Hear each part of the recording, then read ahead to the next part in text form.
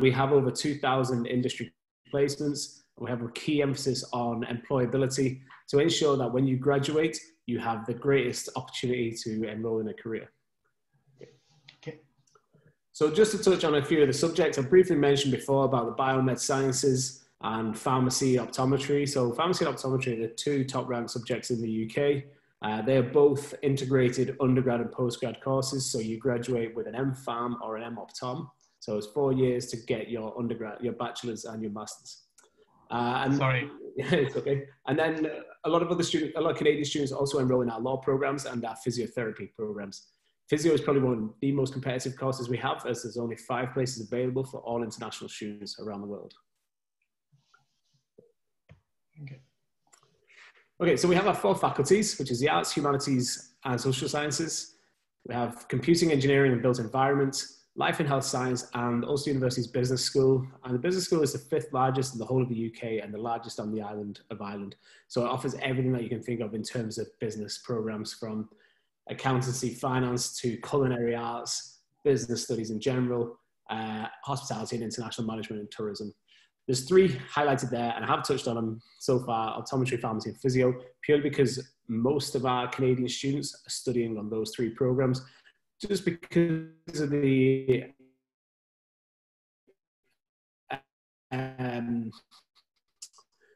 process that it takes to be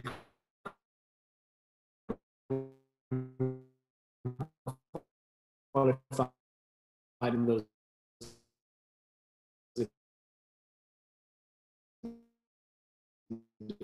industries. Canada, coming to the UK just offers an alternative option and can reduce study duration. And whilst it is part of the UK, has its very own separate and distinct culture to the rest of the UK as well. Studying in Scotland offers great opportunities, and Scotland is recognised as having more world-class universities per head of population than just about anywhere else in the world. It's a really vibrant and multicultural place, and is really well known for its warm welcome. It is important to consider when you are considering your options. If you're looking at other institutions in the UK, Scotland has a slightly different degree structure, and it tends to be a year more than if you were studying a degree in Northern Ireland, England, or Wales. So our degree structure is very similar to that of the US, and that is because the US actually templated our degree structure and higher education system when they were implementing their own. So our degree structure is 4 years. It provides a kind of broad-based study where you often take outside subjects for the first couple of years, followed by specialist honours level study. So you can, again, like the US system, study a range of subjects in the first 2 years, and then the last couple of years really kind of focusing on your specialised area. And in Glasgow itself, so Glasgow is Scotland's largest city. It isn't the capital is Edinburgh, but Glasgow is Scotland's largest city, which is home to about 1 million people. It's a very student-centric city. I believe we have 5 universities within the city centre, within the city limits. So there's a lot going on for students, and there's a big student population here in the city. So, you know, it's a great place to be if you are a domestic student or international student, and it's a really great environment for students. Glasgow was voted the 8th best city in the world, as voted by Time Out magazine in 2019, and it's really well known for its warm welcome. It hosted the Commonwealth Games back in 2014, and the common phrase was that people make Glasgow, and that was because the tourists and visitors that came for the Commonwealth Games were so touched and felt so welcomed by the people of Glasgow, and that's something that the city has kind of taken on as its motto and has been really proud of ever since those Commonwealth Games 6 years ago, unbelievably. The cost of living for Glasgow for a major city within Europe is fairly reasonable, provides great value for money for students as well. and Glasgow. Sorry, Scott. We have a slide about the accommodation and the living costs in Scotland. So we probably can go through that information a bit later. Okay. Yeah. Yep. That's fine. That was the only brief point I had on that part. Yes. Yeah. So if you just want to go onto the map of if you can go back to the previous slide, please. Yeah. Thank you. So obviously this just gives you an idea of how centrally located GCU is. So GCU is a single site, self-contained campus right in the middle of Glasgow. So Glasgow itself is a very well-connected city to the rest of Scotland, and the university is very well connected within the city and very close to transport links. It's a walking distance from the main bus station, two major train stations, and the subway station, as well as the major motorway connecting Scotland's two main cities, Glasgow and Edinburgh. As I said, GCU is located right in the city centre, so students have the best of both worlds, where they have everything in the one campus on the one site, so they don't need to venture too far. However, if they do want to go and explore, or they need to get anything outside of the campus, then they are in the best place possible and within walking distance for pretty much everywhere. Our accommodation is located right next to the campus as well, and the campus has had multi-million-pound investment into redeveloping it back in 2015. So the campus is very modern, high-tech facilities are now in place since that redevelopment. Next slide, please. Yes, yeah. So just want to give you a little bit of information on the makeup of the university. Currently, we have over 20,000 students worldwide from over 100 countries. So whilst we're a new and a modern university, we have grown and established ourselves in a very short space of time, and we are a global university. We have very good student to faculty ratio of 11:1, which obviously shows our commitment to investing into our teaching facilities and ensuring that student experience is of the best quality possible. As I said, we've got other campuses. We've got other main campuses in London and New York, which are primarily postgraduate campuses, whereas our Glasgow campus is an undergraduate, postgraduate and research-based campus as well. We've got over 100 undergraduate programs across our three schools, which our three schools are the School of Business, the Glasgow School for Business and Society, our School of Health and Life Sciences, and our School of Computing, Engineering and Built Environment. Like Ulster, our kind of degrees are very kind of practical in the way that we teach, and we look to provide students the right skills, knowledge and expertise to enter the workplace as soon as they've graduated. And obviously this is exemplified by the fact that 95% of our students are employed or in further study within 6 months of graduating. We've got multiple top 10 UK ranked programs at undergraduate level, and this includes optometry, social work, hospitality, forensic science and podiatry, just to name a few. As I said, our programs are industry driven and accredited, so they're kept up to date, relevant. So like you said, you are ready to go into the workplace, and the skills that and knowledge that you do develop in the course, you can actually use when you enter the workplace as well. And lastly on this part, just want to say that usually our university motto is for the common good. So we'll refer to ourselves as university for the common good, and the common good kind of theme runs through everything that we do. So our mission is to make a kind of positive difference to the communities that we serve, and this is the heart of what we do, especially in our social innovation teaching and our research. And we were often asked, to explain this and what does this mean? And for us, it's just, we understand it that students want to do well, they want to thrive, they want to be successful, and they want to be kind of financially rewarded for their hard work. But as a university, we support and we encourage this, but we always support and encourage our students and our staff and our to really kind of remember to give back to the communities that they have been in and been part of, and maybe haven't been as beneficial as themselves, and help others reach their goals as well. And sorry, go ahead. Yes, Jane. Let me just 1 second. I'm going to be unmuting you. Thank you. Hello, everyone. good afternoon, wherever you are, or good evening from London. So I'm from the University of Westminster. My name's Jane, and I also work supporting international students from Canada and all of the Americas who are coming to study with us and work alongside our representatives, such as Student Solutions, who work with us in Canada to help you if you'd like to come and join us. So the University of Westminster is in London. If you know London, then you may recognise this map, but otherwise this just shows where our campuses are, very similar to the other two institutions you've heard from today. We're in the city. We're very much part of the City of London.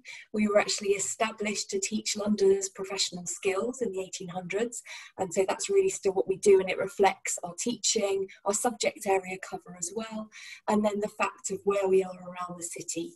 So we're right in the heart. We've got 4 main buildings and 3 faculties. That's split into 3 faculties, and I'm going to go through those in a second. But you can maybe recognise some of the big landmarks there to get an idea. Greater London's obviously very big, a very big metropolitan area, but central London itself is actually really quite small. I think a lot of people are surprised by that when they think about studying in London, and the fact that it actually can be friendly. Isn't the most expensive city in the world. And it was also been voted the #1 student city in the world the past 2 years in a row by QS rankings, so by students themselves looking at cities, and that takes into account everything really when you're thinking about the student experience. So I think obviously nobody's done a ranking for 2020, it's been a very different year, but 18 and 19, who knows what 2021 has to hold for all of us, but we will see. So I think you can go ahead. Yeah, I'll just go through very quickly. So we also have a very strong professional focus, but maybe slightly different subject areas. We have 3 faculties, as I've mentioned. So one of them is digital and creative industries. And from Canada, we get quite a lot of applications for architecture, which is one of our very strong programs. Also within that, media practice. We're very well known for journalism and communications, a fantastic research centre for that. And we get quite a lot of applications as well for fashion and fashion design, which is another of our really strong programmes. Then we have a faculty of liberal arts and sciences. Within there is law, always popular for Canada for all students in all institutions. Also psychology sits within that, and then things across international relations, social sciences, politics. And then we have a faculty, the business school. We tend to get a lot of students for marketing and marketing related subjects, which we have a lot of professional recognitions for, but obviously a wide business school covering finance, business management, all those areas. So yeah, we're at average size, I'd say, about 20,000 students again, but split along those 4 sites. So quite, yeah, fairly comparable for the UK. I think you can go on to the next slide. Right. And this was just a little bit about why London. So obviously, lots of reasons to look at the UK in general, and why you might want to study and travel to come and join us. But just focusing specifically on London, it's obviously really a lot of students choose Westminster because they want to enjoy the experience and they would like to enjoy London as well. And that's not just about the cultural and the social side of the theatres and galleries and everything that will hopefully be open again very soon, but it's also about the professional experience. You know, London still does have, it's the #1 tourist city. We are still one of the 4 places that people come to for the main fashion houses. If you're looking at film and TV, the BBC, which is down the road from us, is still the biggest broadcaster in the world. And anything across businesses, if you're looking at places where the European headquarters are, most multinational European headquarters or offices, you've got there from the 75% Fortune 500. So lots of reasons to think about London. And it, of course, the experience and the fun and enjoying the city. And then also for Westminster, we are one of the most diverse universities. We have more than 165 different nationalities, and we really reflect London. And what that means for you as a student is both gaining that experience and hopefully developing different perspectives in the classroom. Our staff is made up of teaching staff from all over the globe, and they also understand students coming in from different educational backgrounds, possibly with different learning goals and desires from their programme. And also it's really welcoming. I think London's much friendlier than people often give it credit for. And most of our students, the things they say to me, they talk about their particular course and what they wanted to do, and then they really do talk about meeting peers and students from all over the world and really enjoying that experience and going on to benefit in the future for their professional networks of having all those contacts, as well as just the enjoyment of it. So that's a little bit about Westminster, and I'll hand you back over. I don't think there are any more slides from me. Now back to Johnny now about the tuition fees and what Ulster has to offer for scholarships too. Yeah. Brilliant, thanks Shasta. One of the things I just want to cover here is the affordability of studying in the UK, especially if you're considering going overseas. Perhaps you were considering going to the US, but studying in the UK is generally a lot more affordable. And compared to some Canadian universities, it can be much more affordable as well. So for us, our tuition fees for undergrad and postgrad, for most postgrad programs, are £14,910 a year. And that is a 3-year undergrad, 1-year postgrad. Some of our postgrad courses have an extended research element to them, so they could be add an extra 3-month research or placement project, and a couple of courses have an extra year. So those extra credits does add an additional fee, brings the fee up to around £19,500. So 20,000 even, yeah, it's gone up a little bit. So yeah, we have a deposit of £2,000, and students were able to spread the costs over a 5-month instalment plan, just to help break down those costs a little bit. We are able to accept various Canadian government funding, such as OSAP, the OSAP, however you pronounce it, British Columbia funding, as well as other provincial funding bodies as well. Okay, so as I mentioned before, we do have the £2,000 scholarship, and that's off each year of study. So off your full degree, that does equate to £6,000 as a tuition fee reduction overall.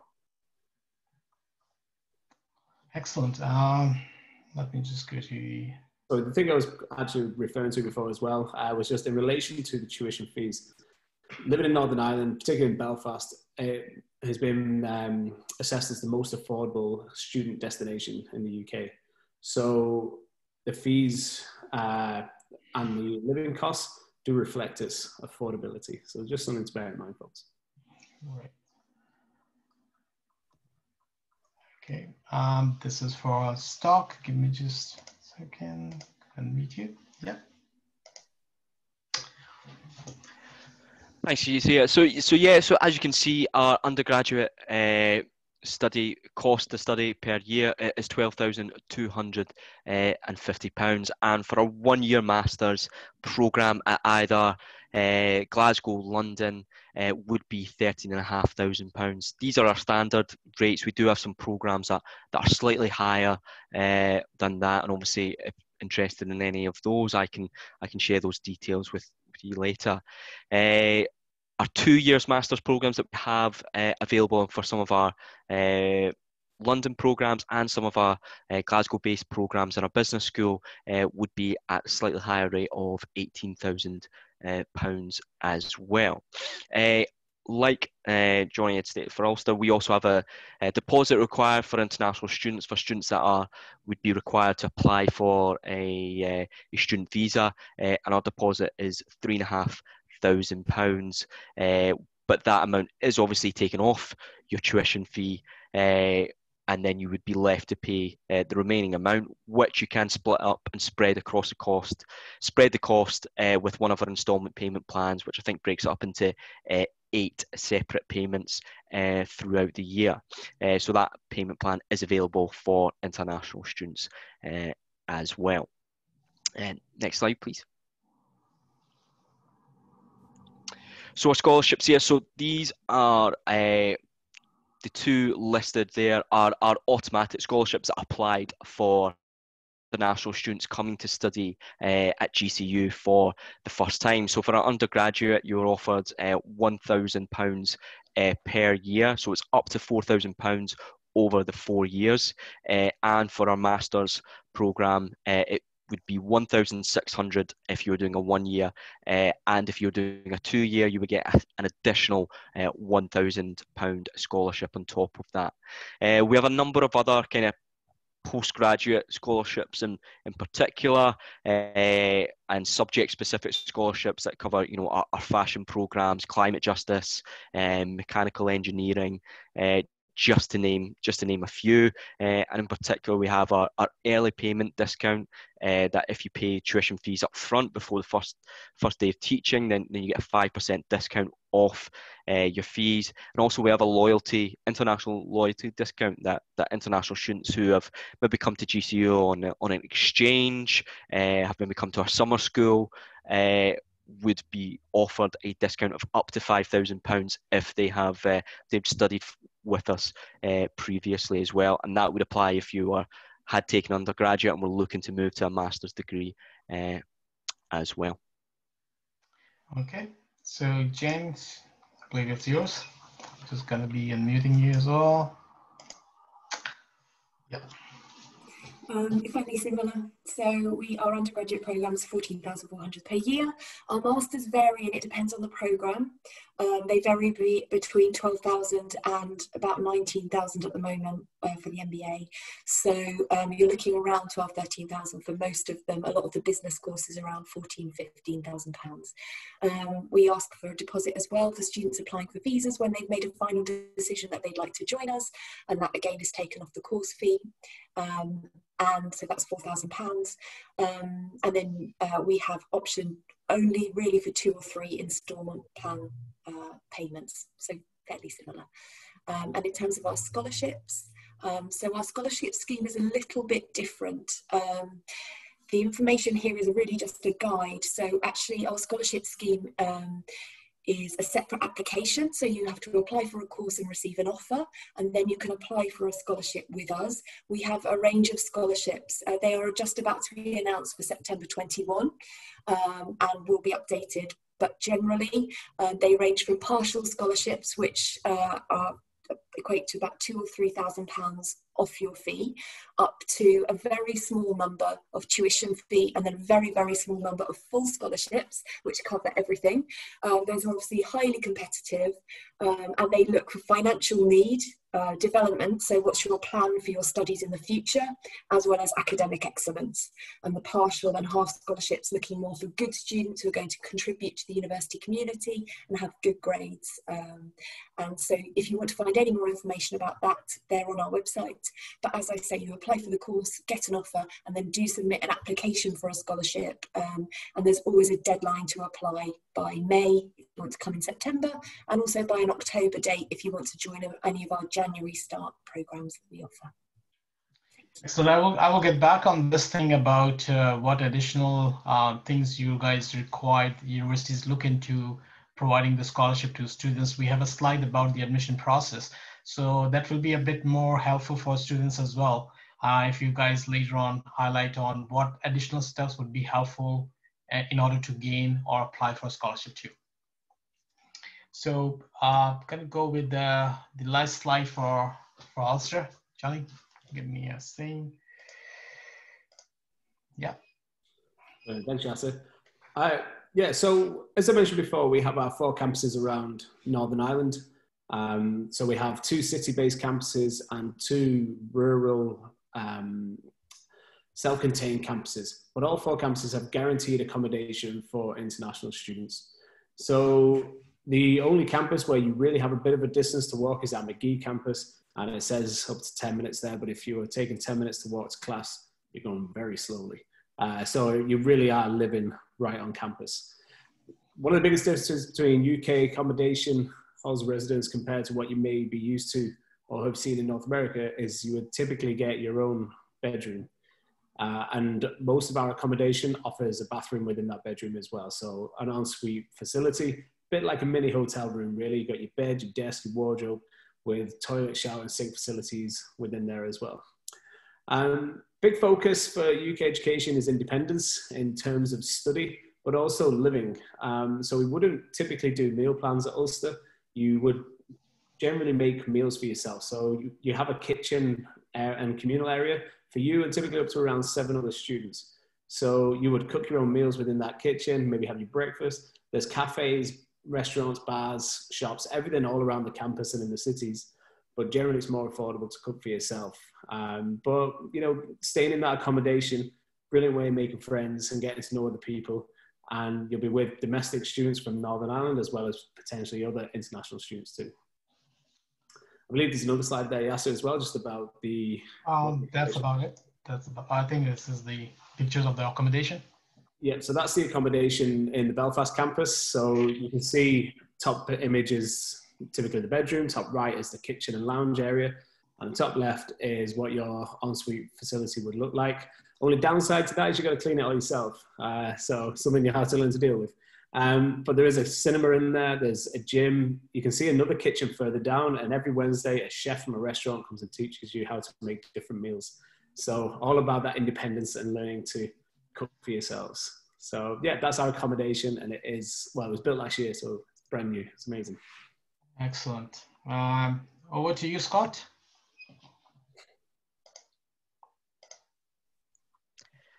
Thanks. So yeah, this is just a little breakdown for what students can come to expect in terms of living expenses when you study. It's probably on average for the UK as a whole, and for Glasgow in particular. Like the other institutions that are here tonight, we also have our own on-campus accommodation, and that is available from £99 a week. It can start from £99 a week, and is right across the road from campus, and is available for undergraduate and postgraduate students. We also have our accommodation team who can set you up with private housing providers and put you in contact with them. Again, we have a number of kind of private housing options right on kind of the doorstep of our campus, so it just gives you kind of a variety and different options in terms of kind of what experience you have and kind of what budget you have as well to spend. But as you can see, this is just a breakdown of what you can expect, and as I mentioned, Glasgow is one of the more affordable major cities within the UK and Europe as well. I wouldn't even, because the transport links are so great, so easy to get around the city as well, I would expect them not even to be quite as high as that.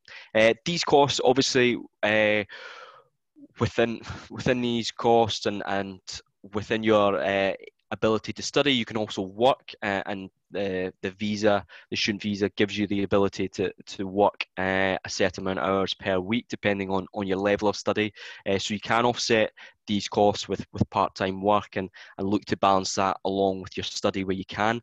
We've got a centralised career service, plus each one of our schools has a career service as well, so they can provide you assistance in terms of looking for part-time work that may be unrelated to your degree or very related to your degree, and help you gain some work experience or paid work experience alongside your study to supplement your study, and obviously make it more affordable whilst you are studying.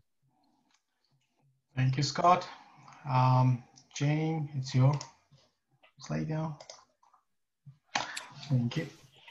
Just another option for our accommodation, really. We have halls of residence as well. There tend to be some on the campus, some maybe a 20-minute journey across London. Good way to make it more affordable.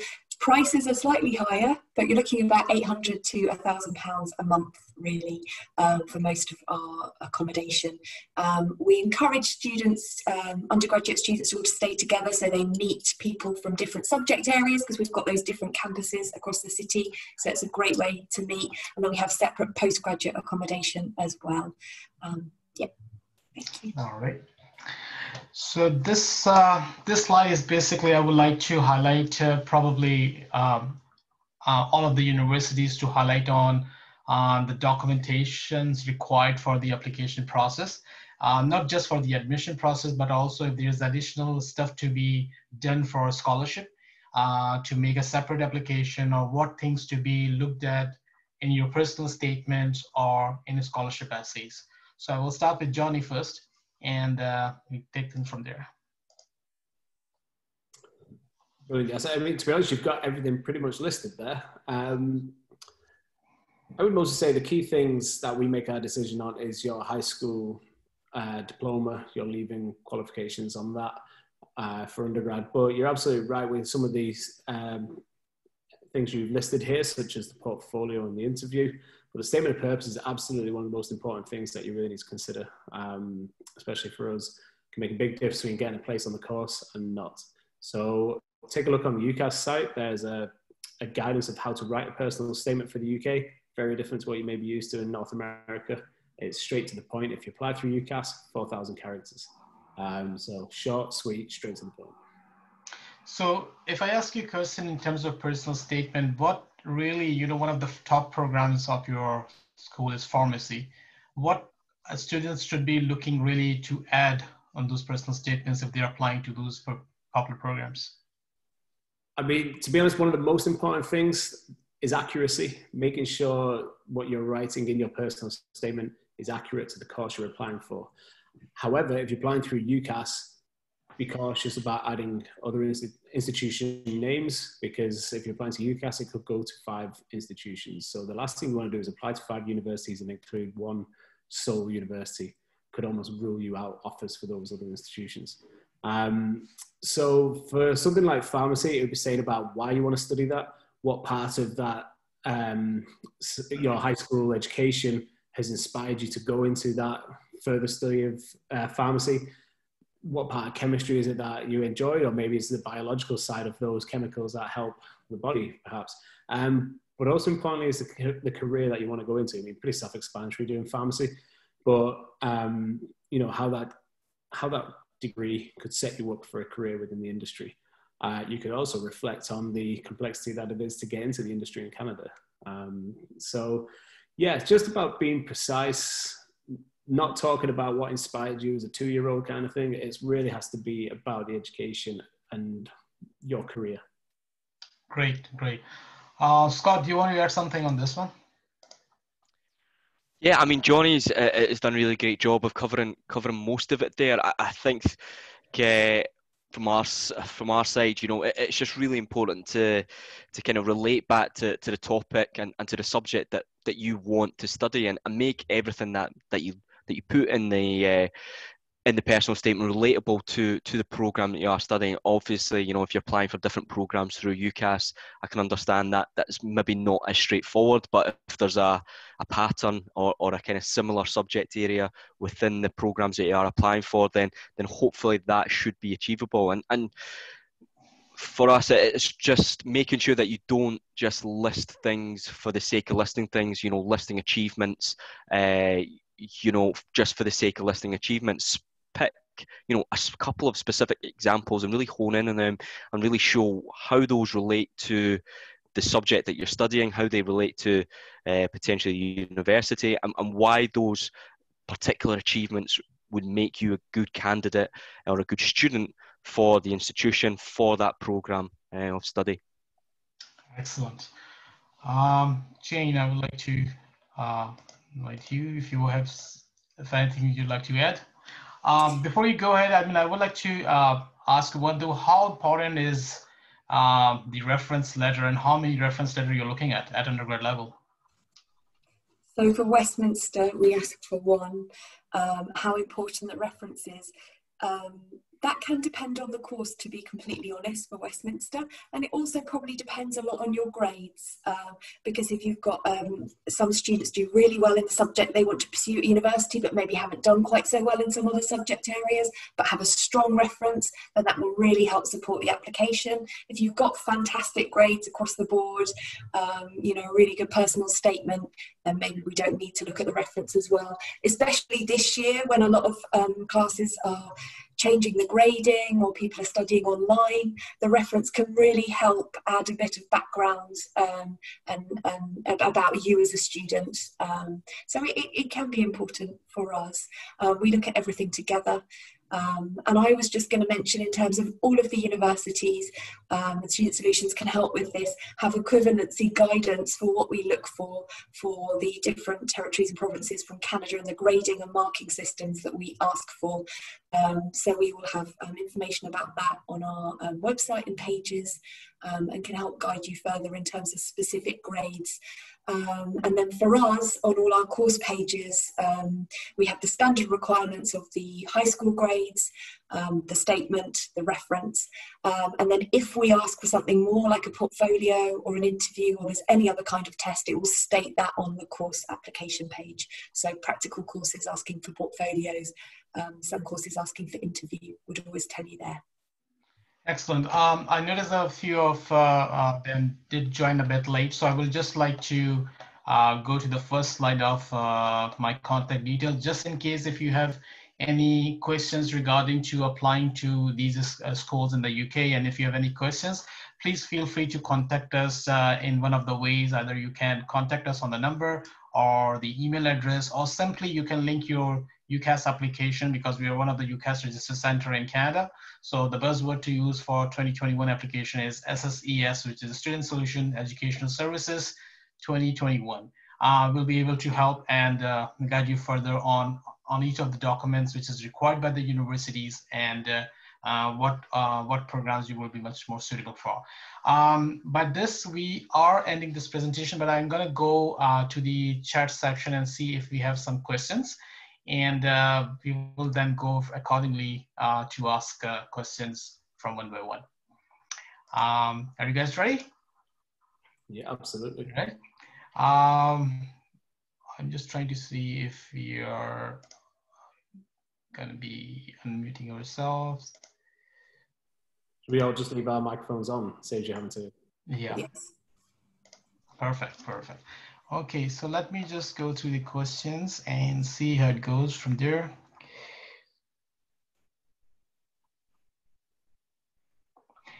Okay, there's a question from one of the students mentioning, just checking, is this specifically for students in Canada? I am a US-based student looking for details on UK abroad studies. So do you guys cover study abroad studies for North American students, all three of you? Yeah, absolutely. So I'm the region manager for the Americas, so I support students from Canada right down to Argentina and Chile. But if there happens to be people from other regions of the world, I also add an extra bit of support for South Asia and Africa. So yeah, happy to help for any region, really. I think a lot of the information is the same, but obviously we have country guidance equivalencies for the US as well. And then if it's study abroad, as in to come for a semester rather than a whole program, then I think we'll all have information about that as well. Yeah, much the same. Yeah, obviously the information that we've discussed is relevant for students from all over the world. But yeah, we have different entry requirements for students from the US that are specific to the US education system, and those can be found on our website alongside the specific requirements for Canada. We do have a study abroad and exchange team here at GCU as well, and my colleagues are more than happy to speak with anybody that is interested in those opportunities and the exchange opportunities that we can offer here. Excellent. I believe I can answer this question. It says, is there financing available from UK banks for international students? And I believe no, because they are more related to the UK residents. Right, guys, if I'm, and if there is anything else you would like to add, is there any funding available from the local banks for international students as well in UK? Not really, no. I'm not aware of any, but in terms of banks and bank loans, that was the question, wasn't it? Because obviously there's a student loans, government student loans that are for the UK students. But I think we will accept Canadian loan financing. Right. So it depends upon the provincial loans, of course, where they're applying from, whether they are from British Columbia or Alberta or Saskatchewan. They basically, the university has to be in the registered panel or the approved schools of the of the relevant province where they're applying for, so that once they go for the OSAF funding from Ontario or British Columbia student loan, for example, the individual university has to be part of the approved providers. So that's how basically works for Canadians who are applying for local provincial loans. But for sure that, as I said, like for international students, if you're looking for financing in the UK, then for sure, then it's a no, of course. And I think it's applicable for every international students, wherever they are basically applying to, either they're coming to Canada or Australia or UK, it's exactly the same. There's a question from Steven saying, what are the criteria for being awarded a scholarship? For us, it's a guaranteed £2,000 scholarship for all international students. So basically, as long as you're not from the UK or Europe, you've already qualified for that. For Westminster, as I said, it's a different scheme. So it depends on the amount you're applying for. Smaller scholarships just look at grades, plans. The bigger you apply for, if you're applying for a big scholarship, you have to demonstrate financial need, you're in competition with the whole world, and you have to show a development plan, what you will do with your studies. We want to see that students have a clear, logical career plan for how it will help them in the future. Yeah, so we can have a mixture of what we have: automatic scholarships, which I touched on during the presentation, both at undergraduate and postgraduate level. That if you are an international student coming to study at GCU for the first time, then you'll automatically be offered those scholarships. If we also have additional scholarships that you can apply for that are potentially subject-based or level-based, we've got a student ambassadorship, which is a full tuition scholarship at postgraduate level, which has a separate application and would require you to show how you reflect the university's motto. We have fashion scholarships that you might need to submit a personal video and say why you should qualify for that scholarship. So depending on the subject area and the requirements of that specific scholarship, and what subject it's relating to, what school it's relating to, the separate application process for those would maybe differ depending on what the scholarship is. But in terms of the automatic ones, those come through automatically when you do apply. Okay, this one is more specific for Johnny. For personal statement, let's say a student who is looking to go into a pharmacy program and they were president of Environment Club. Because it does not directly relate, should they not talk about their experience?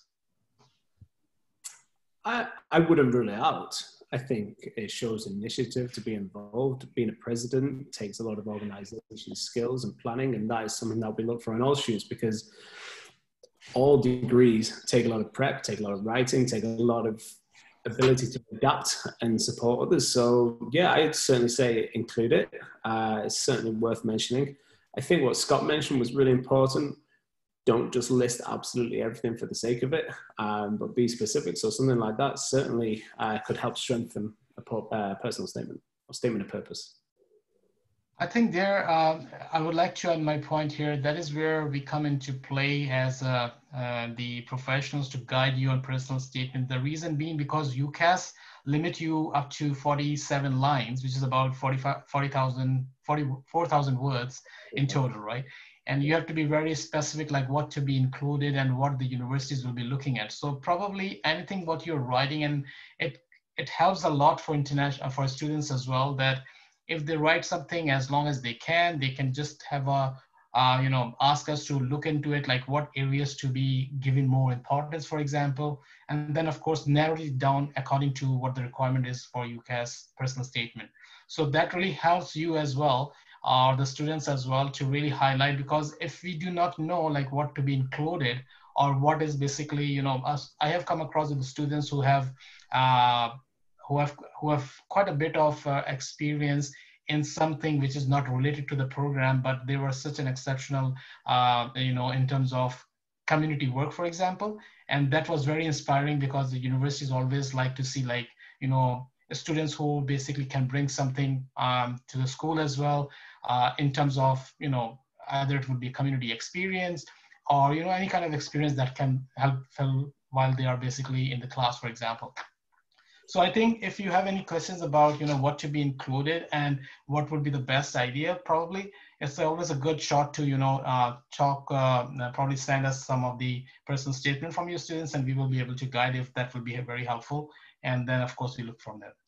Two main pieces of advice I would offer in terms of writing a personal statement. One would be, if you and a friend are looking at applying to the UK, don't write them together. And especially if you're applying to the same institution, they need to be unique to you. It could be much easier to write together coming up with ideas, but it really needs to be specific to yourself. The other one would be, don't be modest. This is about selling yourself for these courses. You need to be talking about how good you are and how good, why you did this and how amazing it was. And sometimes students downplay that. So pass it on to your mum and dad to read, pass it on to your brother, your sister, maybe some friends, because they might suggest something that you hadn't even thought to include, but it turns out it was a fantastic idea, something that was amazing that you've done throughout your life so far. So yeah, really consider the opinions of what other people think about you, because some people can be slightly modest about it. Excellent. Jane, can you highlight on this one, like for those in IB and Ontario secondary program, which grades should be submitted towards the application? Either the... So if we're doing both, you mean? Is that the question? Yes. So really, you can include both, but there's no reason not to include what you're studying. And we do understand that people are following more than one syllabus, but that may mean the grades are not necessarily as high in both areas.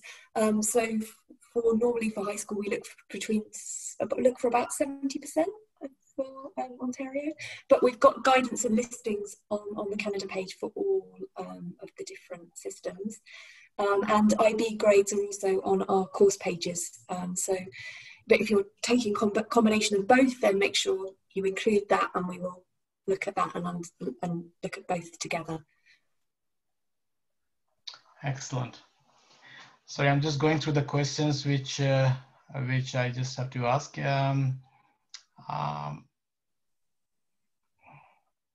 Okay, I'm currently living in Canada, though originally born in England, and have a British citizenship.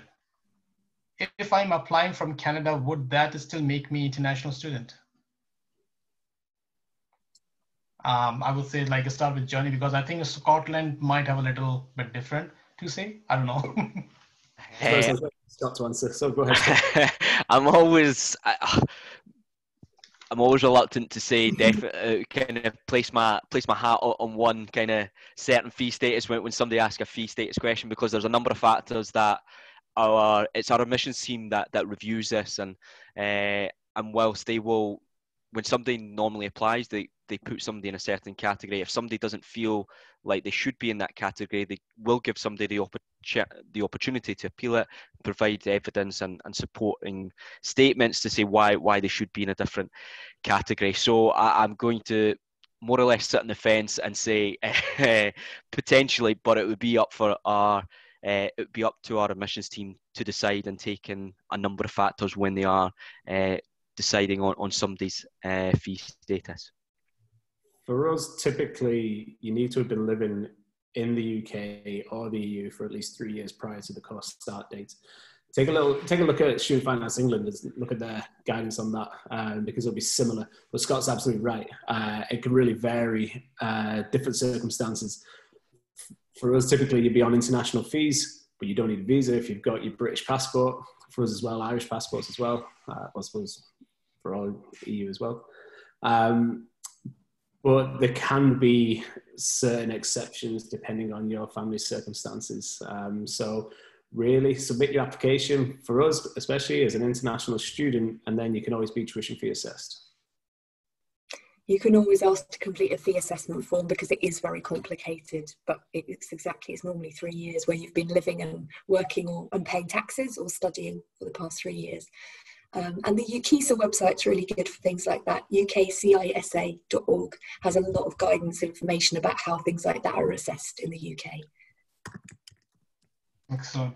I think one question is again related to the scholarships, which you guys already have answered. So to make any scholarship application, either you will get a guaranteed scholarship from Ulster, which is £3,000 per year if you've been accepted, or you can also make a separate application depending upon the program you're going into, Glasgow Caledonian or Westminster. So depending upon individual universities where you're applying to, but yeah, it's a very, it's kind of like a guaranteed scholarship thing. Like if you make an application, get an offer, or make a slide, or make a separate application if you wanted to apply for higher ones.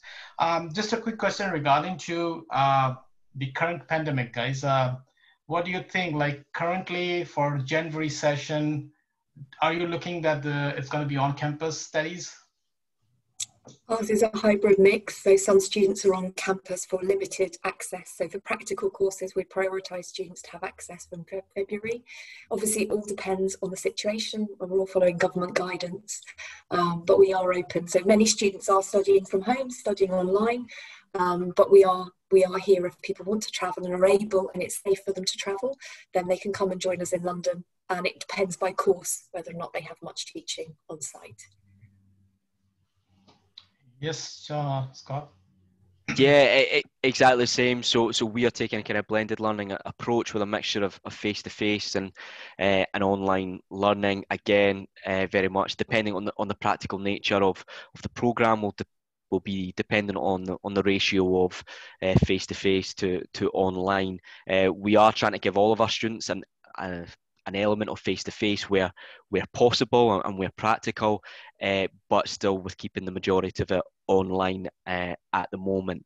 Like Ian said, it's really important to kind of stress and emphasise at the moment, because if it carries on the way it is, then we are going to carry on with that with this approach for trimester B in January. But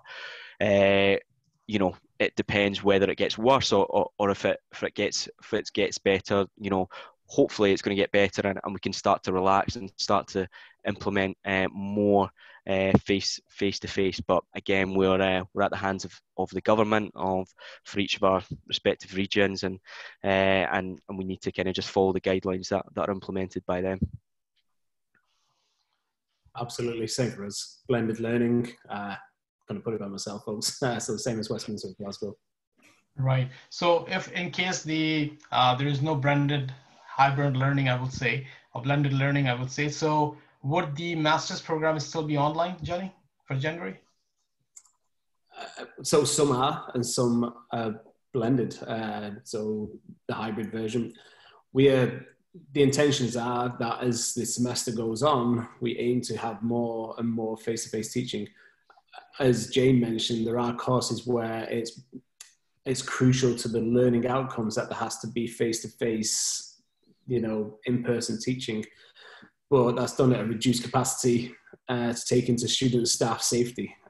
So, yeah, some courses are online, some courses such as our MBAs, some of those high volume lecture theatre style classes are being taught online. When you've got like a 300 size lecture theatre, we can't be housing that many students in those classes. So they have been significantly reduced by teaching online. The plan is, instead of that being one big class, it'll be broken down into multiple classes when we are bringing more face-to-face. But as Scott and Jane said, we just have to monitor as things go. We're trying to plan for a year, but things are changing almost weekly. Every now and then. So full intention is to be back, resume normal teaching, normal student life. But do note that international students are still eligible to enroll on campus as long as guidelines say that you can travel from your country to the UK, and you can study online with the new policy during this COVID period. So you can still gain an experience, you can still go and travel around within reason. You just got to understand there is measures in place to protect everybody. Excellent. So I don't see any more questions right now, but I would like to just ask you one last thing about what's your last tip for people who are applying for undergrad program in September next year? Apply soon. I was literally about to say the same thing. If you're applying through UCAS, the deadline is January the 15th. If you're applying for medicine, it's too late. It's typically mid-October that. So yeah, exactly what Jane said, apply soon, get your applications in. Right. Yeah. Okay. I'll echo that. Yeah, just do your research. Obviously, invest time into your options and really consider the benefits of certain programs and certain institutions, and look at what institutions offer the best opportunities in each different programs, and just do your research and make sure that you're fully prepared and fully knowledgeable before you submit an application for an undergraduate program, especially internationally. So and yeah, apply as soon as you can. Just it's great. Sorry, it's great at the moment because there are lots of virtual open events, tutors doing taster sessions online. So it's a really good time to find out more and to get that access that you may not have had in previous years. So that's a bonus of us all being online. And a lot of universities do consider students after the UCAS deadline. I know Westminster does across many of our programmes. Depends on the course, but the sooner you can submit, the better. Excellent. Yeah, I think. Sorry, Johnny, go ahead. I was just saying those dates that I mentioned there for September 21 entry. If you're 16, 17, obviously there's still plenty of time for yourselves to apply. Yeah, all I was going to say, obviously that would be the benefit for applying with a partner, Student Solution, because obviously they're not bound by those restrictions, and we can accept direct applications from undergraduate students applying through Student Solutions. So certainly, if the UCAS deadlines don't fit for you or work for you, then certainly we can accept applications for certain programs direct from, if you're applying through Student Solutions after those deadlines as well. Perfect. Thank you very much, guys. It's been almost an hour now. I don't want to keep engaging everybody together. I know it's pretty late out there as well. But thank you very much. It's been a great learning from you guys from different part of UK. I mean, you can't have so much of information in 1 hour from Scotland, Northern Ireland, and from London, right there. But thanks a lot for your time and commitment. And thank you very much, people who have been attending this. If you have any questions, any concerns, please do feel free to contact to the email address I just tagged down. You're more than welcome to share your questions with us, and of course I will be able to get the right answers from the individual universities. Feel free to contact me, but thank you very much once again, and keep yourself safe. It's been a really challenging time for all of us. We are trying to do our best, but this is like the second wave coming up. We all just need to take necessary precautions and follow the government guidelines. That's what we can do the best. But thanks again, Jane. Thanks, Scott, and thanks, Johnny, for your time. And it's been a pleasure. Cheers, Yasser. Thanks, everyone. Cheers. Thank you. Thank you very much.